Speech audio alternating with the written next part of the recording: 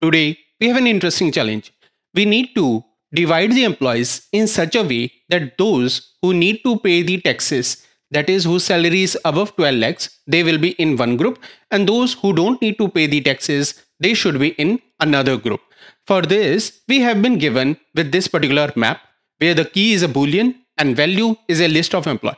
Let's see how we can do this using streams in Java. So first of all, we will go here, and here I'm going to say amplist, something like this, and then I will be converting it to a stream using the stream method. And here, let's invoke the collect method. So we can do in this particular way. Now this collect method will obviously create a collection for us. So that part is done. Now the next part is we need to divide the employees in two parts. For this, we can make usage of grouping by, but for this, how we will get a boolean value. So the other option is we will be saying here collectors in this particular way, and then the method is partitioning by. So this is the method we are going to use. Now this partitioning by is again going to accept two arguments. So we will again go to this particular one, and let me move to the next line so that it's clearly visible. Now the value on which I want to partition by is the salary here.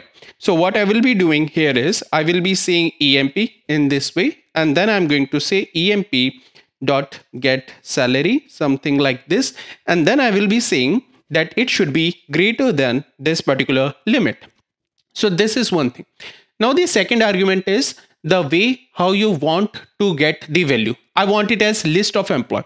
So I will be again saying comma here, and I will be going to the next line. And in this particular one, I'm going to say here collectors dot to list, something like this, and I will be saying enter. Now let's execute the code. So here, as you can see in the output, we are having 6 employees first of all in the input. Then our output is divided in two parts. The first part is false here. This contains the list of all the employees whose salary is less than 12 lakh. And the second one, the key is true. And it contains only those two employees whose salary is more than 12 lakh.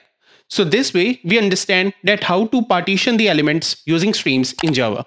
Do like the video if you learned something new today. Thanks.